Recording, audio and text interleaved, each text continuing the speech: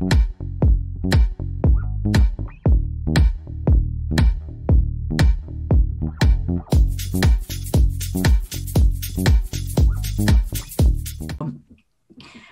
everybody. We are back again in your ears and on your screens with the next episode of the Classics in Conversation.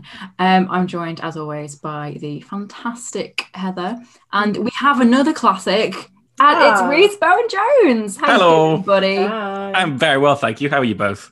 Good. Keeping on. Sun shining. That's a lovely day today, isn't it? It's so nice. I apologise in advance for any background noise. My neighbours have been renovating for 3 days, so it's a noisy time. My neighbour sings a lot, so that could also appear on our episode. I love that. I have had to edit out Mikey whistling in the background before. I ask him, I'm like, can you not do that? He's like, I'm sorry, I don't realise I'm doing it. You do. You want that fame, that YouTube fame. Yeah, that's what it is. He's trying to piggyback off us. Yeah. Yeah, disgusting. Him coming at us with his 50k subscribers. I know, muscling on the small man. Swear to God. We're here today to talk about a particular favourite of mine, as you might be able to tell from my my Walmart cosplay. I love it. The absolute classic in our Wes Craven double bill, Nightmare on Elm Street. Woo. Yeah. Woo. So I'll kick off with the first and most important question. What do you think of the film, guys? Ah, shit. Wrapping it. See you next time. No, it's really good. I really like it. It's one of those my horror film watching history is tragically limited. Everything from before the year 2010 is just absolute nonsense. But I have made an effort to watch all of the classics like Friday the 13th, Halloween, and Elm Street. And this one is, exactly. And this one is by far the best one. It's the one that stands the test of time the best out of all of them, because the special effects are still really good. Freddy Krueger is still really scary and weird, and it's just a really, really cool film. And I've only seen the first 3 of the series, but I really like all 3 of them. So I think it's a very, very good entry point into the horror horror of the 80s, I guess. Yeah, for sure. Yeah, I like it. Most of the things that Rhys said pretty much same. It's very good at that, isn't it? Yeah. It's very, very, very well rounded. Blag. Yeah, I don't actually know when I watched it, the first time. I could remember Scream last night so vividly, but I don't remember when I watched this. But I would imagine it had been later on. As we said in the last episode, I started with way more contemporary horror. Not being a child of the 80s and all. So, I like it. I mean, it's one of those things where I think, he's the character and the concept and, everything around the film. Sorry, I posted note, just fell off my notice board. I had a heart attack. I was going for you, man. That's what He's arrived. I was arrived. compliment Exactly a him, dream. and it came at me. I feel like the character and the sort of style and the concept of the film was so synonymous that I'd seen that first, and I'd seen posters and I'd seen costumes at Halloween and that sort of thing. But yeah, I like it. I enjoyed going back and watching it again. What about you, G? I think it's one of those films, the more we talk about it, the more I'm actually, this film is absolutely incredible. The more we say about it, I remember why I love it so much. And it's just, it's from 1985 from the UK release, which in and of itself, exactly. Yeah, that's your, is that your favourite sort of time period in terms of horror? Yeah, 70s and 80s, but in the 80s, I think the 70s were the Inception. In the 80s, you just get such classics, and it's an hour and 40 minutes. It's everything about it is perfect. It's just and I think that the more I'm talking about it, the more I'm actually, it is probably one of my favourite horrors. Just for the aesthetic, for the concept as well. No doubt we'll dive into a little bit of psychology later. Just everything about it is just fantastic. And I think, thinking about when we watched it first, I obviously had a very big Johnny Depp phase when I was younger. So, it was the crop top, wasn't it? Yeah, you should see Heather's Instagram messages from me about this film. We'll get on to that later. Yes, we will. Yeah, and so I think I watched it as part of that. And then obviously Heather Langenkamp's in it, and I was like, wait. Realizing things. Yeah, it's just like, this choice will have consequences. And so it did. But yeah, I just think it's fantastic. I mean, Wes Craven does franchises pretty well, I think. You know, we did Scream last night, and I think he's got a pretty good track record, that fella. He knows what he's doing, doesn't he? He's got a really good understanding of the genre, I think, more than lots of filmmakers might do, because obviously he wrote like Scream, which is obviously a very kind of meta look at how horror films work. But he also kind of, when he did New Nightmare, that was one of the first of its time, I think. There was kind of a very self-referential horror film, and it kind of really played on the tropes. And this is what this Elm Street does as well. Like, it really plays on the Halloween thing of like the stalker and the night. And but what I was thinking about this last night. What I like about Elm Street is how Freddy Krueger is very much a supernatural villain, whereas compared to like Michael Myers or Jason Voorhees, they're still kind of based in reality. Like, obviously they've got some kind of weird supernatural elements, but like the way that Michael Myers like escapes and stuff like that. But Freddy Krueger is entirely based on the idea of your dreams and the fact that he attacks you when you're asleep. And I just like the fact that he does separate himself from like the regular slasher by being such a supernatural one. Yeah, I was thinking about this when I was watching it. Because what is Freddy? I sort of settled on the idea of like a vengeful spirit, but like he's dead. So, as you say, he's not like a living, breathing. I mean, come on! It's 1984, 85, and there's been like 70 of them. Because like obviously he's not like, he's not like a zombie in his little snazzy hat, is he? So I sort of like, because I was thinking about her room, and obviously there's like the cross on the wall, which did nothing to protect her, bless her. And I think like I'd sort of settled on maybe him being like a vengeful spirit, but I don't know. Like, I don't know where you'd class him other than monster. Ooh, I go for Triforce. I like it. I was like, where are we going? What are we joining the Boy Scouts? I would go for a Triforce, maybe vengeful spirit for sure. Like you said, he's got an axe to grind or some razor hands to grind. Yeah. And maybe finger like axes. Dreamwalker / Tulpa, because a lot of people believe in him, thus he's able to manifest. Yes, nice. Maybe Tulpa's a good shout. Sorry, Rhys, I have a lot of free time, so I'm doing a lot of. Have you never seen Supernatural? I've seen the first like series of it, and I was like, I get the whole premise of it, and I stopped watching. I apologize. I know. I mean, his audio's out, and then he's gone forever. Unfortunately, he was going through a tunnel, so we had to like hang up. We'll get more. It was one of those shows. Not to get into a supernatural tangent. We can do that. It's fine. Carry on. But I remember when I was back in like the old Tumblr days, that was everywhere. Like Super Hulock was the whole thing. And I remember people saying how Castiel was this amazing character. So I thought, I'm going to watch it to get to Castiel.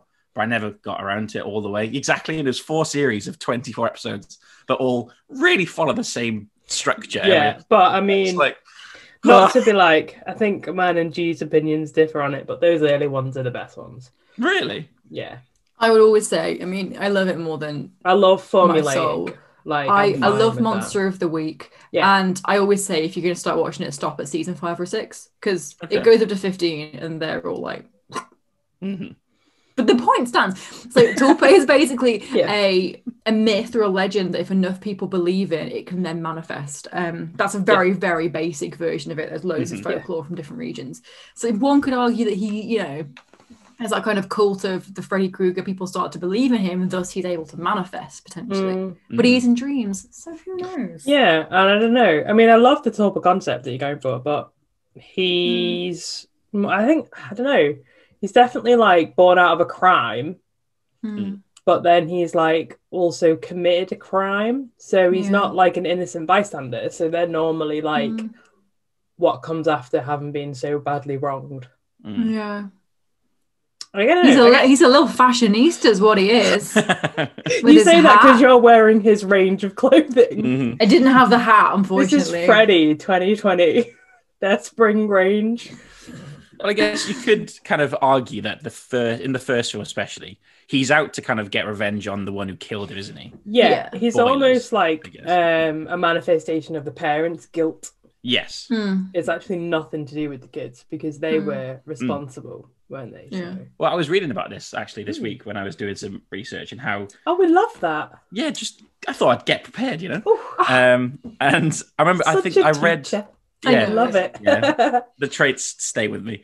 But it was kind of people were saying how the parents in the film they're all kind of fuck ups. Like they're all like alcoholics, and they all kind of just they neglect their kids, and they're all kind of trying to keep them kind of too kind of safe at home. They were not letting them be kids, and it's kind of that kind of. So the kids really are just unfortunate bystanders in their parents' own mistakes, I guess.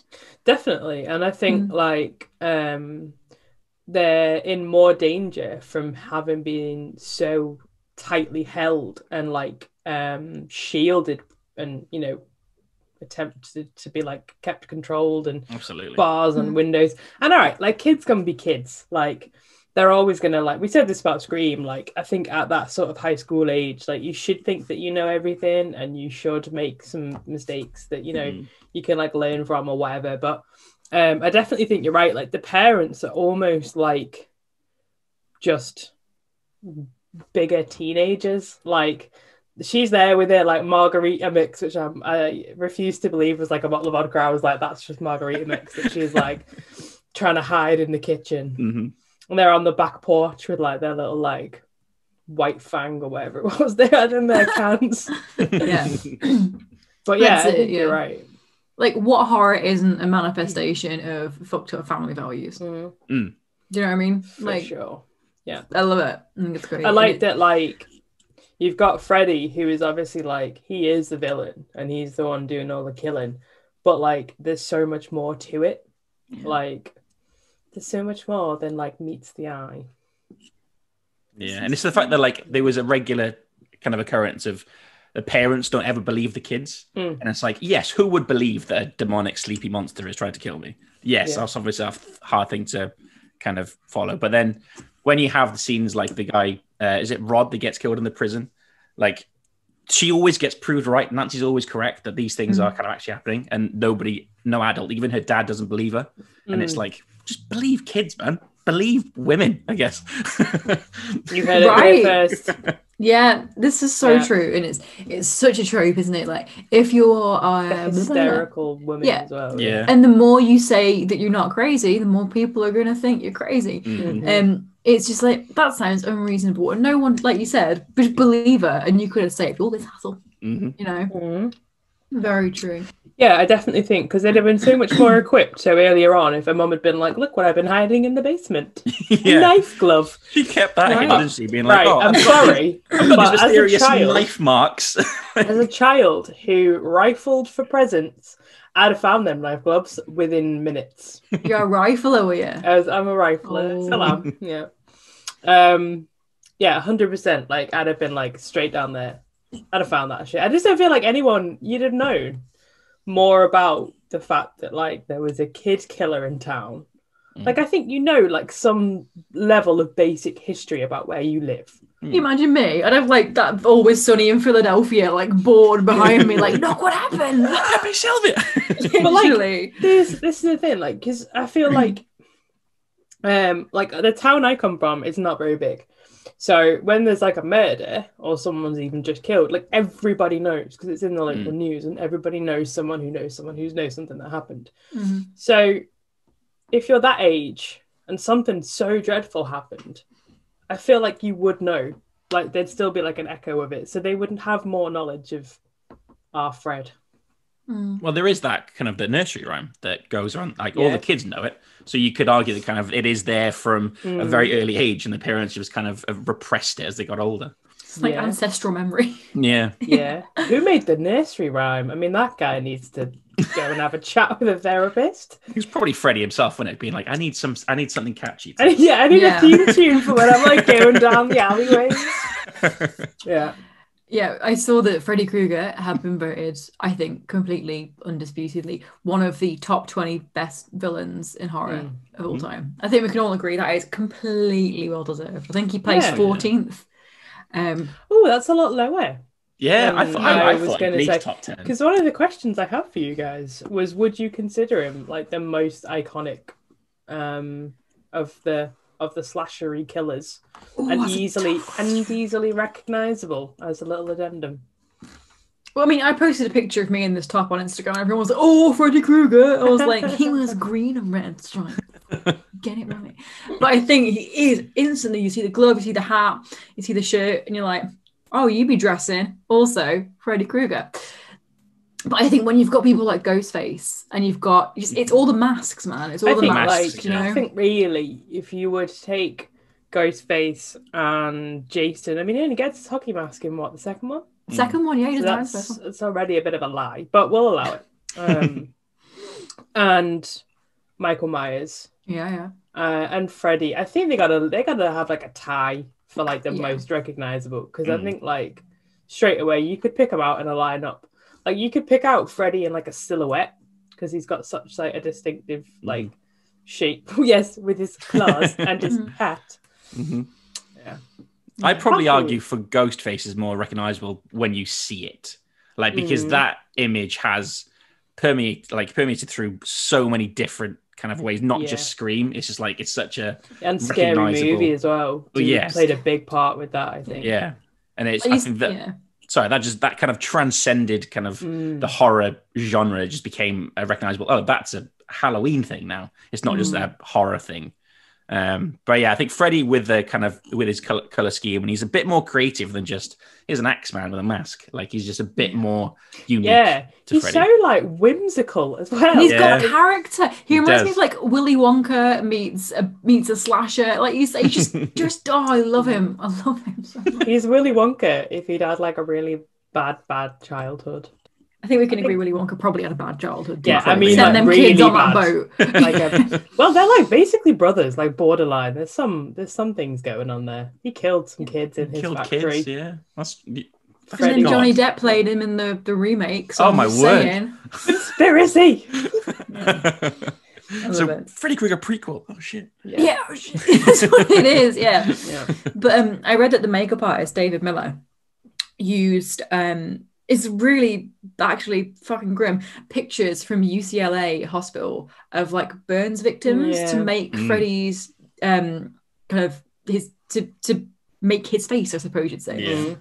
I think you can't talk about that without talking about the reliance in Hollywood upon facial disfigurement as a means of creating a bad guy. Oh my god, yes. I think fear the other. Yeah. Oh, just so fed up with that. Like I think there's definitely been a shift, but it's so recent, like in the last, like, what, 4-5 years, where people have said, no, actually, like, having a scarred face or some sort of, like, say, like, anything, disfigurement or disability or something doesn't equal the bad villain. Yeah, because there was backlash about the new Bond film as well, wasn't there? Because Rami Malek has got... I can't remember exactly. Yeah, I know he's got scars, but I can't remember. The problem I have with Rami Malek in that film is I still imagine him as the little prince in Night in the Museum. Ooh, so I'm like, get back to the museum, lad. You can't be facing off. You just can't have a Bond villain now when you've had Mads Mikkelsen and expect me to care or respect them. 100%. That's a fair point. Yeah, unless it's like Kate Blanchett. that would be good. Could you imagine? Oh, yeah, I think that's like a big trope. Like, I was listening to one of my favorite podcasts the other day, and it Red Handed. Was it this one? It was this one, yeah. And they're talking about how it was an episode. It's like a true crime podcast. Red Handed, if you listen to this, I love you. Of like how it was about acid attacks and how this lady who was the victim very, very tragically of an acid attack tried to look on the internet for like how to do makeup on someone who's got burns, but the only things you could find was people doing like how to do makeup to make it look like you've got burns. And it's like you never think about that kind of thing, do you? Ever? And then it's just it's how like the really simple things would like completely just change forever. Yeah, and I think like there is a reliance, like you said, we've definitely moved away from that kind of reliance on like I don't want to say disfigurement, but like on you know, people with different features being bad guys. I think it's always like worth we said. I think mentioning. you coined it really well. Is like that fear of the other. Yeah. Like of what is not this, the cookie cutter thing we've seen every what's day. not perceived as normal is seen as something to be scared of. Yeah. Feared. Feared of is fine. Yeah. 100%. Yeah. There was a thing about that with the new Assassin's Creed. Really, really early on, just after it had come out, there was a conversation, and I can't quite remember the full details now. I'm sure it was from like. Do you mean the film? No, the game from Valhalla. Right. A character featured a scar from a burn, like I think like quite a severe like facial neck from like a house fire or something like that. And there was like a comment that because of it, they'd basically hidden their face for so long. And someone just sort of said on Twitter, like, as a person who's had this, like, I just find that as a really outdated negative attitude. And like, I'm just trying to like get on with my day and I don't need to see this. And they were like, do you know what? Fair play. We've been insensitive. We apologize. We've addressed it. We've changed it. We've taken it out. Yeah. I was like, do you know what? Yeah, fair play. I appreciate that. I mean, there was loads of like gammon lad comments afterwards, but who cares? Yeah, respect for that. I guess there is kind of, you could look at, if you compare like Freddy to people like, say, Jason, because Jason's got a very fucked up face and he hides it with a mask because he's probably got kind of that shame or whatever. Whereas at least Freddy kind of very vocally said, like, I've got a fucked up face, lads. Who cares? Yeah. Like, he's very proud of that. And he's kind of, Freddy's kind of like, he wears his as like, look what they have done exactly. to me. Yeah. I think Jason's got like so many mummy issues. Like he's hiding that behind that mask as well. Like yeah, that's very fair. I think that speaks to the character of Freddy Krueger very well as well. Like you said, he's very like, look at me. So whimsical. He's so dramatic. I just love it. When you see him in that alleyway and he's got like big stretchy arms, I was just like, what's happening here? And then he's like, look what I can do, and like chop some fingers off. And I'm like, what? Sure. You do you, man. Like, I don't know whether it's like because of like us watching it now versus when it would have first come out. But as soon as he starts like having a little giggle, I'm like, I am completely disarmed. Like you said yesterday, like nothing dispels that fear, like laughing at it. And it's almost like you're laughing at it because it is funny. He's like a funny-ish sort of like bad guy. He's not as funny in the first as he is in later films, though. He gets more like campy, whimsical as he goes on. Just bananas. He's completely nuts, Yeah. But then it's nice to have a character that like is so chatty, like someone who will do those kind of just brooding. They're always quiet and brooding and following you with a big knife. At least this guy is like coming out your wall. Exactly. Yeah. Yeah. Bit of personality about him. Yeah. I think as well, like it works really well because obviously, like he's in the dreams, and when you're like dreaming, nothing's quite as it is or as it should be. So he gets a lot of freedom to kind of like change his shape and do all these funny little things because it like it's perfectly logical in the illogicalness of a dream. I was gonna say illogicability. I was like, that's not the right word. We're going with that. I like it though. Thank you. We'll talk about the dreams in a minute. I have one small comment. When they're at the dream clinic, or sleep clinic, or whatever it is, and Nancy's like just going to sleep, and she's having like a writhe around or whatever, and her mum's talking to the doctor and she's like, what are dreams? And he goes like, oh, there's some mind mojo. I was like, you're fucking doctor, you're telling me that's your answer? Like, I'd be like, unplug my child, we're going elsewhere. You clearly know fuck all. You've got a picture on your wall of a cat in like a little tram having a great time. To be fair, it's mind. Yeah, okay. I was like, mind mojo, like what? Anyone who uses the word mojo in life in general is like, bit sus. Yeah. A doctor alone, yeah. Just like, that's not good enough, like, definition. But Look for answers here, man. Yeah. People are being killed in their dreams. Like, you're working for Freddy. It's very that. Yeah, it's very that. But no, I love the concept. I think what you said, Rhys, absolutely nails it. That he is kind of like supernatural, but not supernatural, but tangible, but dreamy. It just blur those lines. Yes, not in a creepy way. And I just love the concept of kind of something coming into your dreams. Because another little fact that I definitely don't only know from Supernatural, 11 days is the longest consecutively that humans can go without sleep. There is a reason that sleep deprivation is used as a form of torture, because it is horrific. And I think that the concept of just that in and of itself, like not being able to go to sleep, is a horrible concept for a lot of people. Without being like, oh, if I do go to sleep, I'm just going to get killed, you know? And I read that it was kind of loosely based, very loosely. At the time, there was, I've got it written down here, there were refugees, the Hmong refugees from Cambodia and Vietnam who fled to the US. And they would go to sleep. Then a lot of people would like die shortly after. And it was called Asian Death Syndrome, which is not a great name. Questionable in itself, yeah. No. Yeah, but I think that as a phenomenon, I read somewhere was like a little bit of inspiration as to the concept of, okay, what is happening in these people's dreams that could be, and that's so human, isn't it? Grasping for explanations, no matter how supernatural and bizarre they are. For sure, we need some explanation of the mind, Mojo. Yeah, we need more than that, Doctor. I think that's what I liked about this film, is that like the dream element is that when you go to sleep is your safe space, isn't it? Like, yes, nightmares are scary, but when you go to sleep, you know that nothing can really kind of hurt you. So the fact that they took that safety blanket away from you by making him, that's when literally he is at his most dangerous, was really, really clever. Yeah, definitely, yeah. I think we've all kind of, to look into kind of like the horror tropes and stuff, we've all been conditioned to fear nighttime in horror films.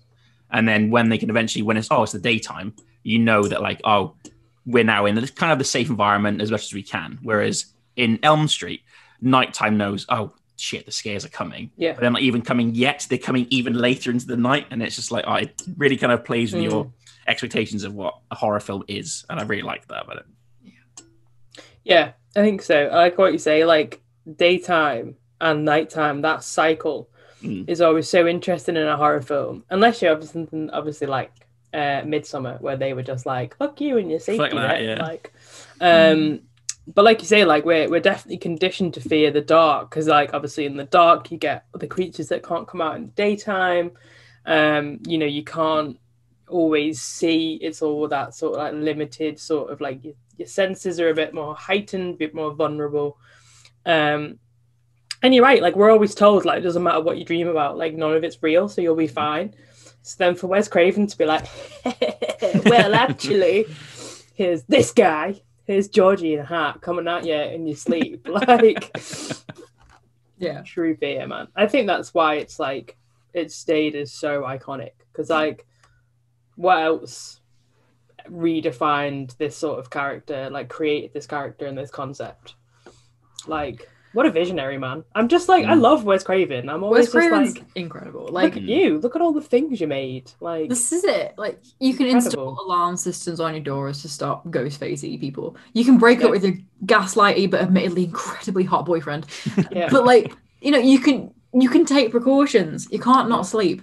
Yeah. And you can't do anything in your sleep to like particularly protect yourself unless you go into for the concept of like lucid dreaming. But even then, that scares like, me in and of itself. I'm too scared to even try that. Takes a lot of mastering. And once you've hit that like sleep deprivation sort of stage, like you haven't got the cognitive like forefront to even like get on that. You know, I do like her attempt though when she kind of home alones her house with like the sledgehammer and stuff and the bomb light bulb, which was very clever. Smart. That's what I really like about Nancy, like as a character. Like she's a doer. She's a go-getter. She's like, here's this plan. You boys are going to do this. And they're just useless. Like, they're really misogynistic and useless. Like, all Glenn has to do is not go to sleep. And he goes to sleep like 5 times. And you're like, Glenn. You're pretty, but you're stupid. Yeah. It's like, Himbo.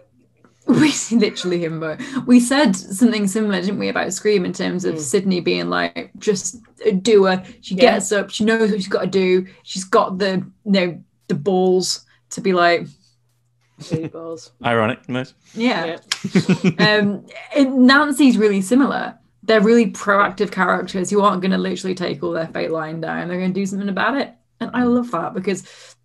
Lying down, by the way, nice sleeping. I'm going to pretend that one was on purpose. The first one definitely was. That one really. But I think that because you're so conditioned in horror films, aren't you, to have like, oh no, help me, I'm a lady. Oh no, I did a sex, I will die. And it's like, oh, my virtues have been torn asunder. Yeah, literally. And you've got these two women who 1985, when was Scream? 1996 and 7, wasn't it? Yeah.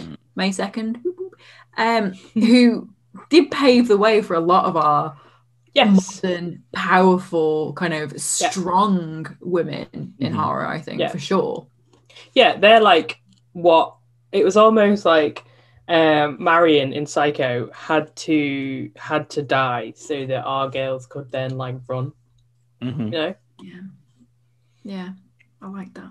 I can see that. I do like the final girl trope, I think, in I was going to wear my t-shirt, but I went for why Freddie did we instead. do that? Why did we not ever wear that? Anyway, we always like, we should have put that t-shirt on. I'm always like a little bit torn in terms of like the final girl, because some of the older stuff to do with it, like I don't really like buy into, and I don't really like the sort of torture porn aspect of constantly seeing women having to fight for their entire lives. Yeah. But watching something like Ready or Not and seeing Samara Weaving just absolutely like smashing the shit out of some Tories, I'm always like, yes, girl, like go on. When she's sitting there having a cigarette at the end in a little chunk, that is class. Like, wow. Yeah. They created a new Oscar-worthy Halloween costume for. We said that, didn't we? We said that we literally the second we'd finished that film. We were like, yep, that's it. Horror. That's Halloween for like 1,000 girls right there. Absolutely. Or guys. Or whoever's. Whoever's you want. Yeah, anyone can wear that. Yeah, definitely. And like, if we could have a little bit less of the sort of torture aspect and more of just the being boss, that would be fine. The new Wrong Turn has an interesting take on it. I've not seen it yet, but I've heard mixed reviews. You told me it was a bit like. I liked it because I liked it because it was nothing like its predecessor series. Yeah, because it is a reboot. I had to look it up for when I was writing my review about it because I was like, "Wow, we've gone very off topic." Sorry, everybody. We will come back, I'm sure. Georgie will segue us back. You keep going. I'll think of something. But the main character, she goes on this hiking trip with a group of friends. Her boyfriend, awful again. And that's a regular trope in horror films. And I don't really want to give it. I don't want to give any of it away because it is so brand new and it's not. I don't actually think it's even streaming yet, or it might have just started streaming. But there's a few events where you think, oh right, okay. But then she turns it around quite well every time, and you're like, But again, a lot of pain, a lot of torture along the way. So resilience. So capable women and useless men, I think is a very, very important thing in that kind of rejig of horror. And I think that there's so many iconic shots in this film that can kind of represent that. I mean, everybody knows the scene in the bath. Everybody knows that. Yeah.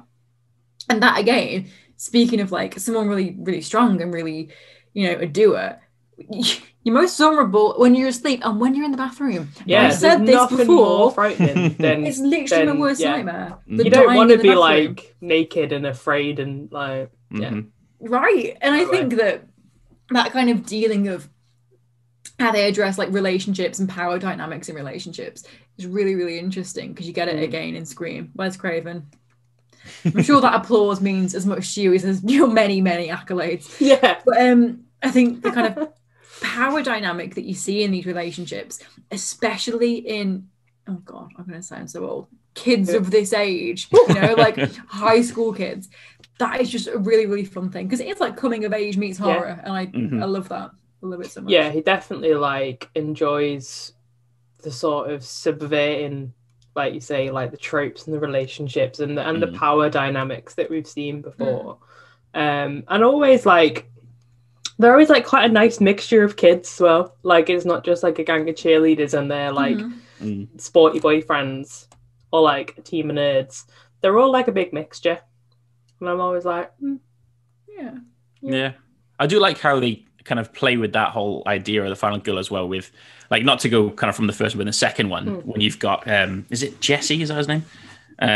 Who's like, I think they call him the first male scream queen, I think, and they kind of played at the whole you're always leering at the female characters in horror films, and yet here's this kid in his tighty whities in his bedroom kind of, and it just flipped on its head. And that's what I think big old Wes does that really, really well in his films, that he likes to play with the expectations and the tropes, and he really just likes to analyze, what are we doing here? Why is it always in this way? Why not switch things up? And I think Nancy really embodies that really well, and I think she definitely inspired lots of future characters, like you said, Sam Weaving in Ready or Not, or was it Erin in You're Next? I think that was the character. Like that kind of film. Great film. And I think I do like the way that they are using women and using also kids, kind of giving them that power to kind of be the hero for a change. Yeah, and like what you're saying, that's beautiful. And what you're saying as well, like I definitely feel like Johnny Depp was like the eye candy in this film. Like he was with his crop top. I know Georgie's been dying to talk about Johnny and his crop top. Look, okay. So Which also you might recognise from Sabrina when Ross Lynch had his crop top. Yes, he did. I think I aggressively text you that at one point. Yeah. What, the new Netflix one? Yeah. Not the classic 90s, okay. No. So tragically no. Although there was a beautiful little homage to that at the end of the last series of Sabrina. I've not watched the last series yet. Enchanting. Wait till you see Salem as Puppet Salem, you will lose your shit. Yeah, there was a point, I'm sure it was like season 2. He's literally like on his bed listening to records with his little crop top on. Bring back boy crop tops. Bing, yeah. My word. Bing! Stop. Bing! Boys need to wear crop tops. You need to grow your hair out. I'm wearing one now. I'm joking. I'm not. Yes, right. Everyone. Let's make 2021 crop tops for all. This is it, because like everyone should wear them, and like men have this thing where like, I can't wear that. That's too feminine. Grow up, wear it. Jesus. Yeah. Clothes have no gender. That is a myth. Thank you. Clothes are literally fabric. True. We've gone on strange tangents. We have, because Johnny, we talk about Johnny Depp still technically. Yeah. His grey hair. It's also one of those things where nobody can look at that scene when he's on his bed being like, he doesn't look good there. Like, he legitimately just looks class. Yeah. It's like, well, it transcends sexuality. That's who does not want to look like 80s Johnny Depp? I don't think anyone doesn't, so. No. I would. Yeah. I'd like to look like that. That'd be boss. Yeah. And I think that I watched, I can't remember what it was. I think it was on Shudder, and it was a documentary. I love documentaries. And if you've not watched the documentaries that are on Shudder, they're so good. They're really, really, really good. Obviously they've got great films, but like, I've got lots of like making of documentaries and like the history of horror and stuff. And they do podcasts too. Really, really good. Again, I'm sure they need that plug from me. Hashtag ad. Hashtag. Yeah. Paid promotion. There was one I watched on there, and one of the people on the set was like, you've got these characters who are two of like the most beautiful people in Hollywood, like the most gorgeous kids. That sounds so weird, but like the you know what I mean? Like the young people who are like, okay, you guys are the up and comers kind of thing. You guys are the faces in Heather Langenkamp and Johnny Depp. And I think it just adds to that aesthetic. It's so 80s, and it gives you that kind of nostalgia. I wasn't alive in the 80s. I wish I was, but you're like, yes, you just know it instantly. It's instantly recognizable, isn't it? Yeah. You know? I love that. Yeah. I think as well, like the soundtrack and the score and stuff like feeds into that because it's so immensely 80s. Synthy and Yes. Yeah. So different from like we were talking about Scream last time. And there's such wildly different scores. Like the Freddy sort of nightmare score is just like all over the show constantly. It's just like here's some synth, here's a bit of this, here's a bit of that. Like it's always something going on. And I love that. I think that works really, really well. I will say I can't. If someone told me to kind of sing the Night with Freddy theme, I probably couldn't do it. Whereas I could sing the Michael Myers Halloween theme. Yes, like, I definitely don't. You want to do that right now? No. I liked it. 4 out of 7. I'll take that. I definitely think you're right. Like I'm thinking about it now, and I definitely couldn't tell you like if he has a synonymous theme other than his little nursery rhyme. Yeah, I was going to say that's probably the Freddy thing is the nursery rhyme rather than any kind of oral motif. Aural motif. Motifs. Like definitely that. A language teacher there. That is a sentence that Definitely. took me straight back to A-level film studies. You're welcome. Yeah, I definitely think you're right. Definitely. I love it. It's just everything about it's immediately, noticeable. Noticeable? What? No. Recognizable? Like recognizable, thank you. I just think it's fantastic. I would put it up there. I will be so bold as one of the greatest horror films ever made. I think. You say this every week. I do, but this one especially. I mean, this is the classics in conversation for a reason, isn't it? It is. Sure. So I'm allowed. Yeah. I think, but this is going to sound like, okay, I know how film and Twitter are going to get about this show. So if you put this next to Psycho, would you rather watch? Yeah. Would be Off Hitchcock. This is so much better. Yeah. Clip that. You can use that as your thing. Whoa. I mean, Psycho walked so Elm Street could run. Yeah, for sure. Yeah. You know? And you know what? It did better. Did better for it. Don't get me wrong. I understand the need for Georgie's had her fiery beans this morning. This is why we don't do it in the mornings. I've told you. You've got to have it after work. So I'm like beaten down and exhausted. Yeah. I understand the need for predecessors because obviously there's all those people saying you can't enjoy modern film if you don't enjoy old film. That's bullshit. Let's not bring the discourse back. Oh god. Literally. It's just so frustrating. I understand that there are references and there are techniques and there are nods to things that might not be fully appreciated, but to turn around and say, oh, you're going to think it's original and that makes you look stupid. No. At the end of the day, film's about like enjoyability, and this is a film that in 1984 and 5 has come out that I can still enjoy in 2021 and still kind of get my teeth into, get scared by. And I think it's fantastic, and I would rather watch this than Psycho. So Alfred. Big up Alfred. He's turning in his grave. Yeah. Hit that, Freddy. We've not really talked about how scary the film is, because it is fucking scary. It is. It's like funny and whimsical, but it's scary. There's some really creepy bits of it. Really violent as well. Yeah. When I watched it again this week, like the one that I always remember, the scene when Johnny Depp gets sucked into the bed and the whole fountain of blood and stuff. Looks class, iconic, whatever. But the one that really freaks me out is Tina's death, when she's flown like around the room. Flung around the room. Like that's so creepy. Yeah. And there's so much blood in it. And you're just like, this is insane. Yeah. And it's just really unsettling, that whole thing. And I think what the whole series does in the films I've seen, it does do really creative deaths and really creative kills.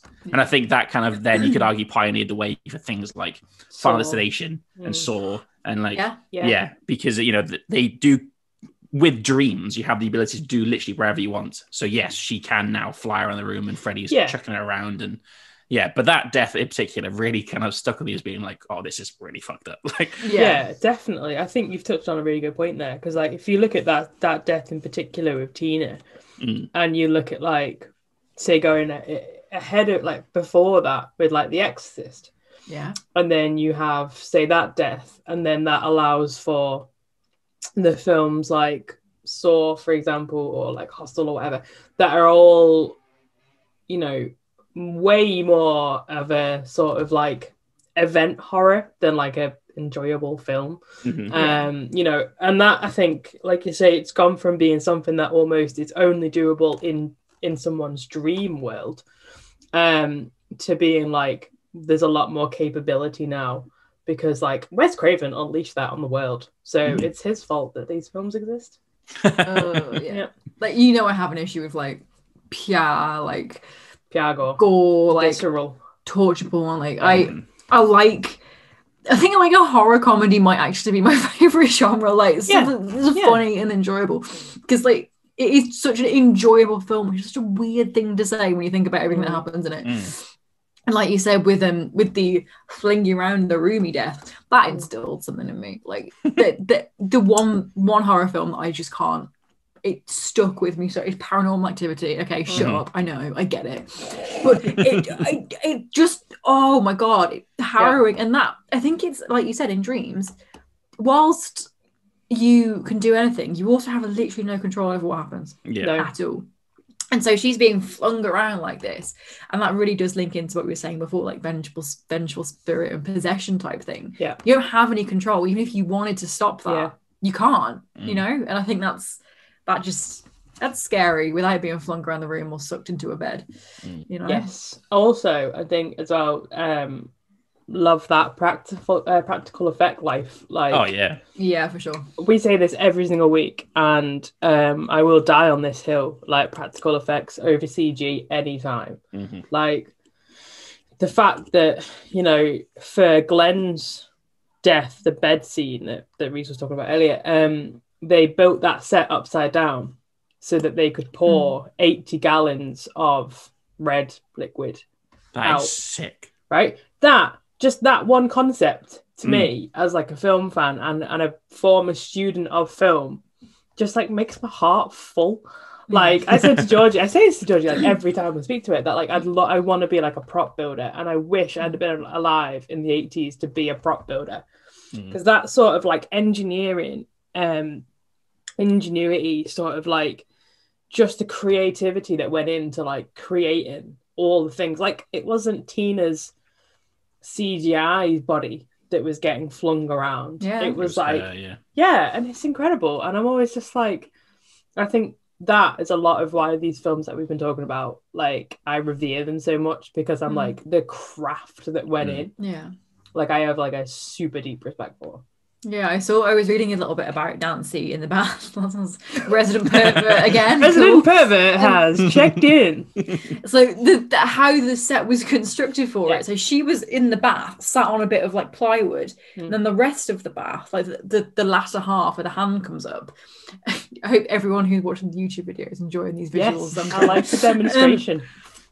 And it was like sunken down to this massive. Can you please get a few knives and just like just with my pens, like okay, that's and it was kind of like half of a bath and sunken down into a massive pool where someone was kind of like peeking out. And like you said, that practical nature, you just CGI that in, wouldn't you? Yeah. You know what else does that really well? Like, not to kind of go on. The Mandalorian. Baby Yoda would not have been that cute, that adorable if he was CGI. Yeah, he needs to be an actual tangible thing. Yeah. But I think that's what I really like about the 80s. And Georgie's stolen him. That's what I do like you said, about the ingenuity and stuff, in that compared to today, CGI is now seen as like a fallback crutch. You can just kind of rely on it. Yes. Yeah. And obviously, like, there's still an incredible amount of work that goes into CG. And it's like ever changing. And I'm always baffled at its capabilities. But when it comes to horror, for me personally, I just like me a proper monster. That, you know, has to be wielded or whatever. Like, that's the height of real sort of like craftsman cinema for me. Yeah, we spoke about it in Jaws, didn't we? With the wonderful Sarah. We were like, little Brucey boy is so enduring. The little Brucey boy is 25 feet long. He's a don't get me started on my shark tirade again. And he still stands up, because I think I can't remember if it was you or Sarah who said it. That is 1975, that film. And if it was CGI, ages the day after the film comes out. Whereas that practicality, timeless. Still scary today, Jaws. Oh yeah. Absolutely. And And if like, you haven't listened to that episode, please feel free to go back and check it out. It's really I watched it good. yesterday. It's very good. oh, Thanks, bless mate. you. Yeah, absolutely. Like, I love practical stuff. I love practical effects. I think as well. Sorry to jump on the practicality thing. Jump on it. Like with like the Johnny Depp death, like you can't get that viscosity of the blood right without doing it practically. And also like the fact you said it was upside down, now it makes perfect sense. Of course they did, but at the time I did not understand how they did that, so that has really scratched that itch in my mind. But it kind of blood in general on a film always has to be kind of done practically. Like the new Evil Dead remake from like 2013, I think it was. That like final scene, I think, is the most bloody film I have ever seen in my entire life. I remember the trailer for that coming out, and I was shocked at how violent it was alone in the trailer. So brutal. And I actually have to admit, I haven't seen the remake yet. It's honestly, it's really good. And I hear nothing but amazing things about it. I actually think I might watch that later on. I really recommend it. I've done this week's WandaVision. Like, especially kind of in that the last like the final act is basically it starts raining blood effectively. I won't bother now, Rhys, because you just fully spoiled it. But it's all done like legitimately, and like the final shot is just, I won't spoil the shot because oh my god, it's class. But it's kind of it's just the way that I've seen the original, so all the blood is just like boof, like all there. Well, this is the thing. It's like you've got like The Descent, and I always use The Descent as like my point of reference for like an incredible horror film, because also it's British, so like preach. But that was like incredible for the fact that it was filmed like on location in caves, and then when they were like, oh, actually now we're getting stuck, they built the whole set at like Pinewoods and like built some tunnels. And all those creatures are like men in suits, and they look terrifying. Like, it's terrifying. They really do. It's so terrifying. And that bit when she comes out of the bloody pool, just masterful. And I loved it when they redid it in Tomb Raider as well. That was also amazing. Did you see, as a random tangent, did you see The Cave? There was like a Descent 12A version. No. Oh man, it's so weird. Yes, it's terrible. I do know what you remember I watched it in the cinema and thinking at the time, because I was like probably about 12 or 13, thinking this is so scary. It's like The Descent, but worse. Yeah. On another tangent, my dad watched The Descent, and he had nightmares for about a week. It's really scary. It's really scary. Yeah. And I remember I got into a visceral argument with my uni flatmate when we first watched it, because again, I'm spoiling loads of films here. We had a discussion about whether the ending scene was a dream or not. Okay. And I was convinced that obviously it was a dream, but she wasn't. And we got into like genuine kind of a proper slanging match. Like, did you see which ending did you watch? The American or the UK version? It was. I think it was the UK one. It was the one when she the bad ending. Spoilers incoming. Major spoilers for the ending. Yeah, I mean, Christ, it's been out for years. It's a 15-year-old film. But it's the one where there's a point when she gets into a car and there's like a whole crash and stuff. But then it goes back into the cave and she's like lit a fire in the cave. Is that the good one or the bad one? That's the one where she actually is still stuck. The US, I think, wrapped up with her like driving off in a car. Yeah. And I think the UK one added on the bit where she's actually that was just her. Yeah, I love that. I love a bait and switch. They do it in 47 Meters Down, which we talked about last week as well. Literally was about to say that. Yeah. I was like, I'm gonna take those words. Yeah, it's good. So good. I do like a good shark film, like The Shallows. Yes, love that too. We'll not talk about that anymore, so you can experience that in yourself. Because that's not that old, so I won't ruin it. But that is really good. I love bad endings, man. We say that every week too. I love a bad ending. Yes, we do say this every time. Be miserable. Have everyone die. Have everyone stay stuck. Sometimes, like with Ready or David Not. Kessler. Love of my life. Like Ready or Not, you need her to survive at the end because you've been there with her throughout the whole thing, and she deserves to survive because she's not done anything wrong. She's just been subject to like getting in with a Tory boy, which I mean, okay, there's a moral to that film, so take that as you will. And like obviously we want her to survive, and she's like a boss ass bitch, and we're all thrilled. But like some films, I'm happy for like everybody to die. That's fine. No big.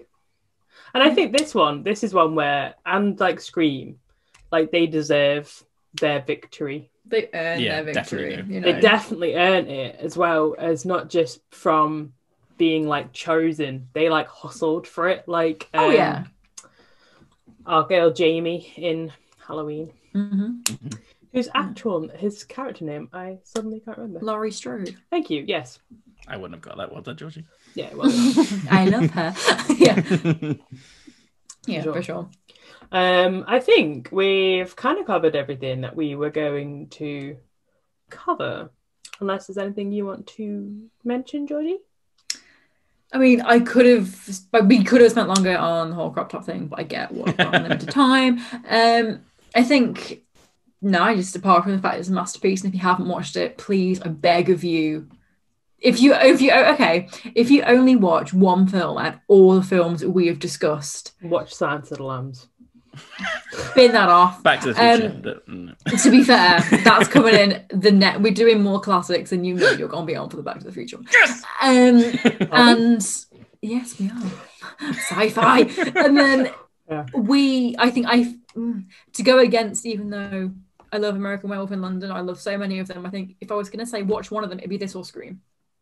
To be fair, I definitely think like I'm ignoring you.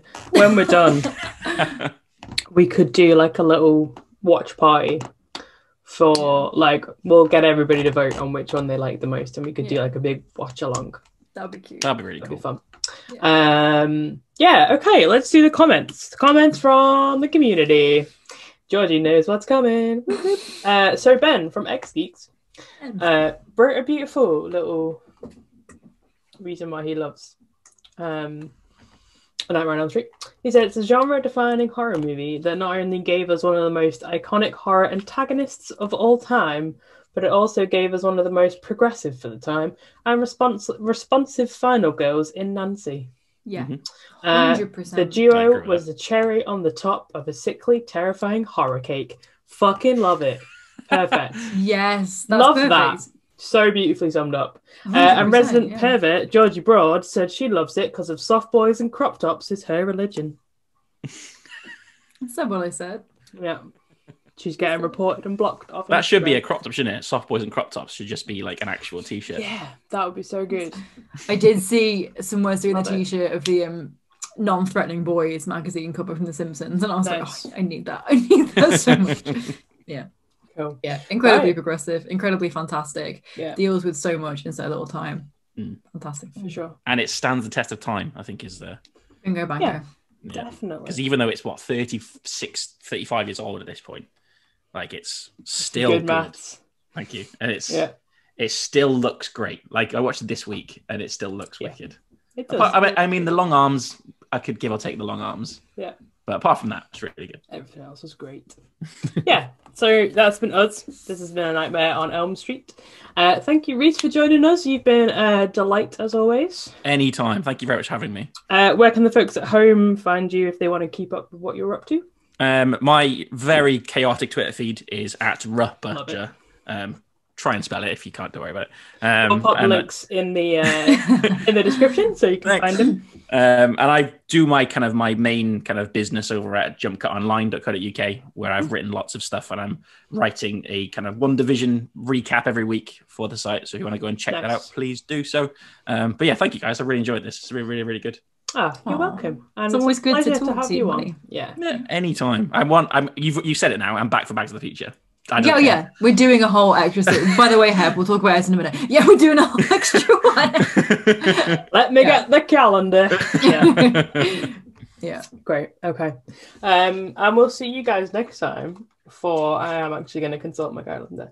It's in March. It's not on my wall. I can't see. It is Poltergeist with another special guest. So we will see you then for some spooky, spooky times.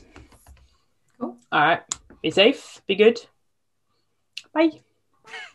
Bye.